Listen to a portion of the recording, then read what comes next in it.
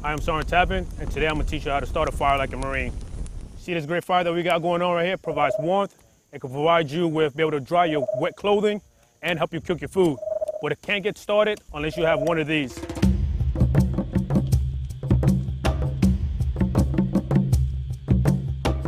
All right, this right here is called a bird's nest.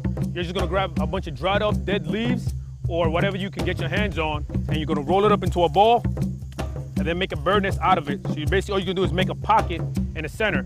Inside that pocket, you're gonna put magnesium block sheddings. The magnesium helps you be able to start your fire once you start sparks with your flint and steel.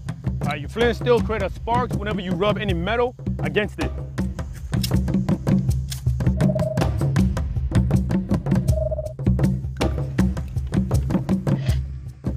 Once you got a small enough flame going, we have your kindling, which is going to be small pieces of stick to be able to start your fire.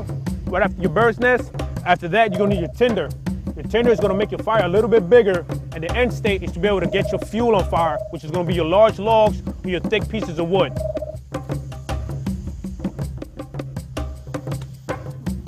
And that's how you start a fire like a Marine.